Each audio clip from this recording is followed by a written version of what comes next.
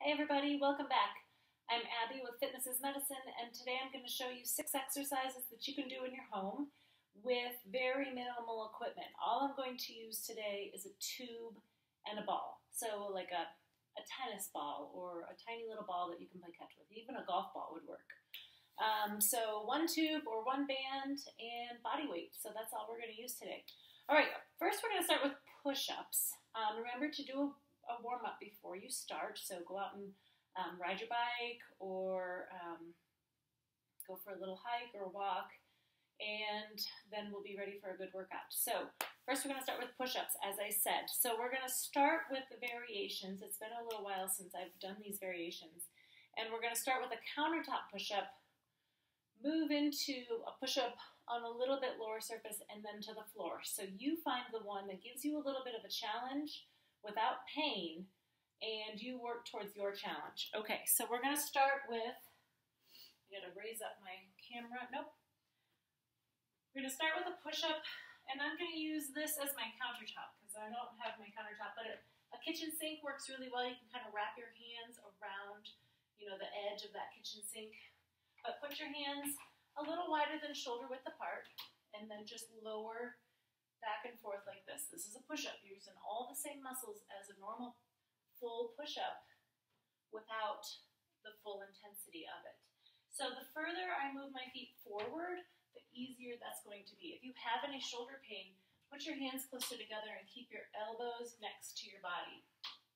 You can kind of play around with where you put your elbows and your shoulders and your hands, but you want to keep your shoulders down away from your ears. They don't want to be up here. Keep them away from those ears. So the further you move your feet back, the more difficult that will be. If you have any shoulder issues, this could be your limiting factor on this, but you can always message me for different ideas. Okay, so then the next level down would be to do it on like a coffee table or an elevated surface of some sort, and this is actually quite difficult. But if you're on an elevated surface versus being on the floor, you take a little bit of that lever out. So we'll go up and down like this.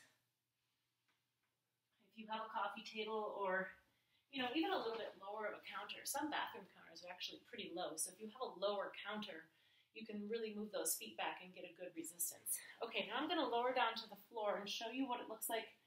Still a full push-up, but on your knees.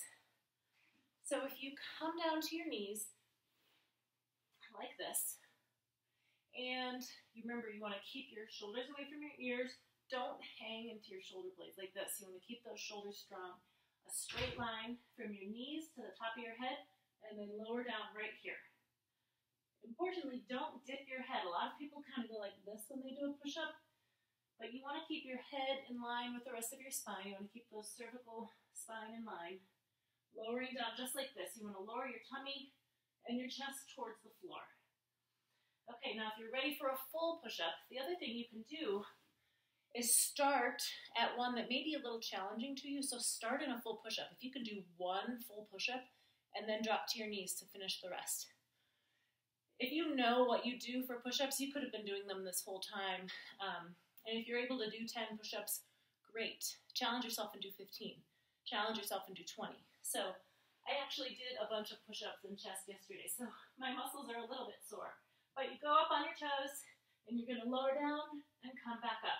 So you want to keep everything in as straight a line as possible, and breathe.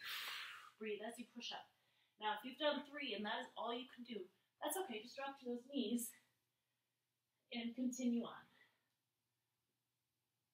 All right, good. All of those variations work the same muscles, so you're not,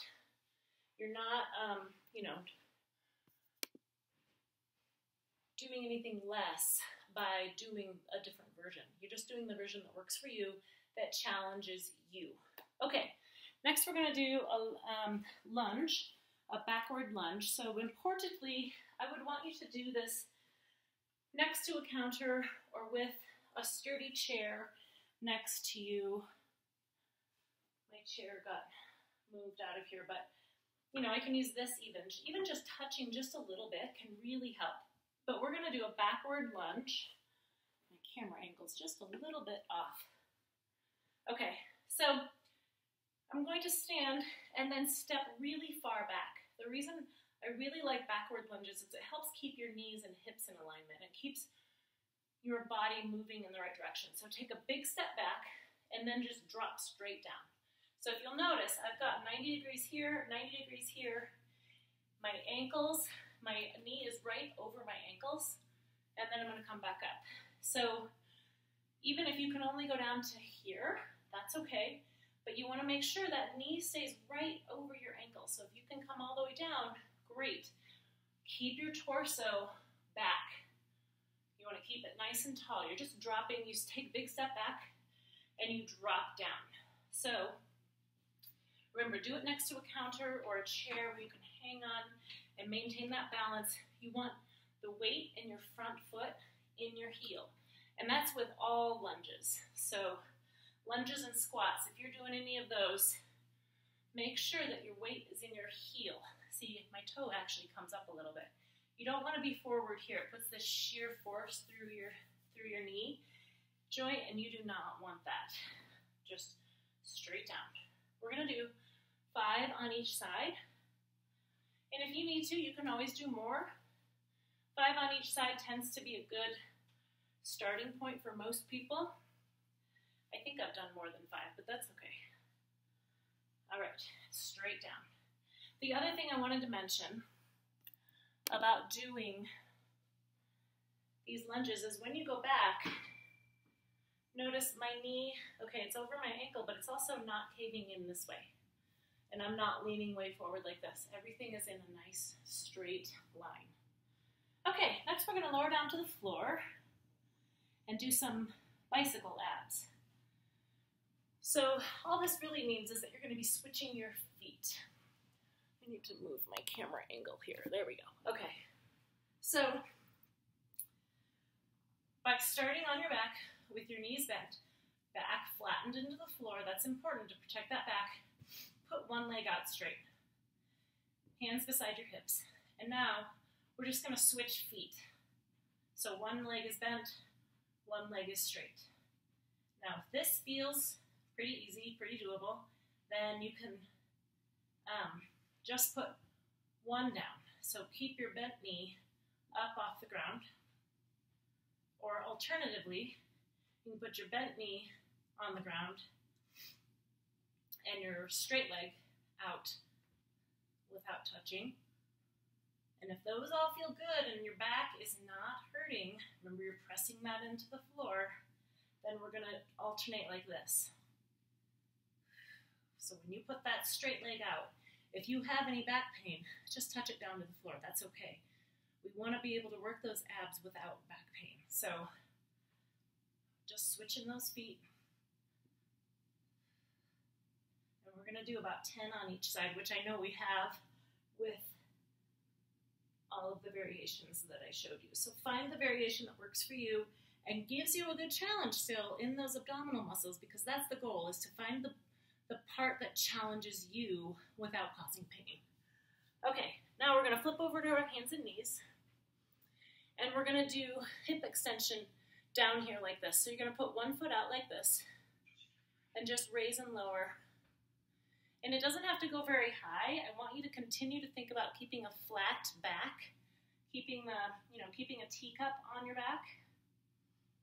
So when you come up, it's just kind of a straight line into the rest of your body and then back down. And see if you can do it without touching your toe down to the floor. We're really targeting those glutes and a little bit of hamstring here.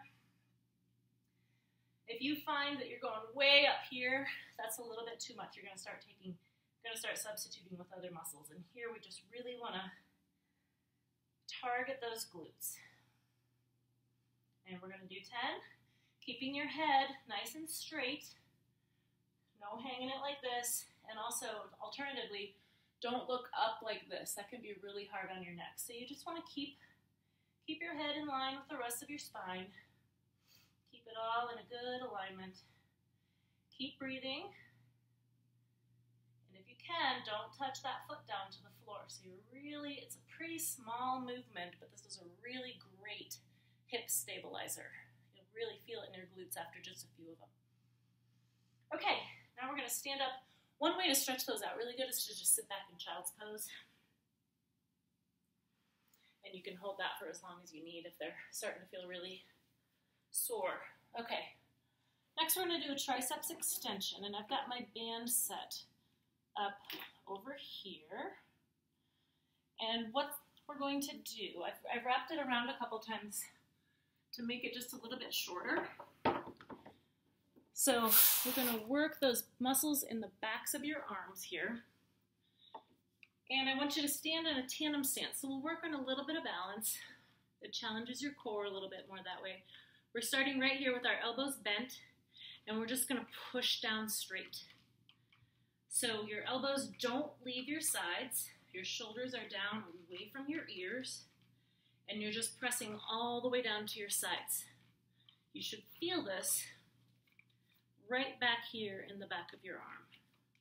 If you have any shoulder pain, you may need to use a little bit less of a band, or if you step a little closer, that makes it a little easier as well. So you can kind of decide.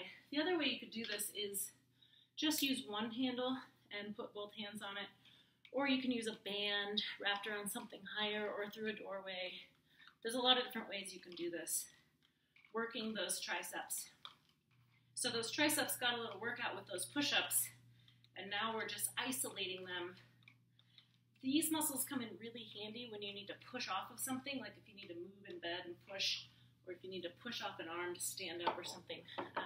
That pushing motion, that's where these triceps come in to play. Okay, for the last one, we're going to do a balance exercise, and we're going to do a single leg stance. So we're going to stand on one foot and play catch with one ball. So I'm going to stand on one foot. When you stand on one foot, make sure this hip stays strong and you don't go out to the side like that. That's called a Trendelenburg gait. Like if you see someone that walks and they kind of do that, we don't want that. If you happen to know that you do that, focus on really keeping those hips strong when you take a step, and do some of those hip exercises that I've given. Okay, so stand on one leg. Keep that hip nice and strong. And I'd rather have you put your foot out in front of you like this rather than looping it behind your leg like that. That makes it a little bit easier, actually. So just take that ball. This is where the challenge comes in. Make sure you're standing next to something like a counter or a sturdy chair to grab in case you lose your balance, or of course just put your foot down. But I don't want you to fall. And now switch hands. Just nice and easy, up and down. And then you can just kind of go back and forth. It makes it definitely harder. Okay, switch legs. Whoops. If you've got somebody that you're doing these with, you can play catch with them. Challenge each other by kind of throwing it around. But it's easy to challenge yourself all by yourself as well. Just going back and forth. Try to catch and stabilize if you can. After those hip extensions that we did on the floor, you may really be feeling it standing on one leg. Back and forth, challenge that balance. If it's too much with the ball, if you find that when you stand on one leg, that's enough of a challenge, don't add the ball. Stand next to somewhere where you can let go. If you start by holding on to something and then you let go, but you're right there, try to hold off as long as you can. So find what challenges you within that and then really practice it and work on it. Another way you can practice single leg stance is when you're, brushing your teeth or brushing your hair or, pulling on your pants. If you stand and put one leg on, those are all good ways to practice that. Okay, go ahead and do these all through again. Remember, find that push-up variation that challenges you and doesn't cause pain. Push-ups are hard, so they're going to be challenging, and it's okay. Try one or two on your toes or try one or two on your knees and see how they go. Get stronger, make your body work. I like push-ups because they really work your whole body. They work your core and your arms and your shoulders and your chest, and that's part of the reason they're so hard. So do some push-ups, get those backward lunges, really focus on that form, and go through all of them at least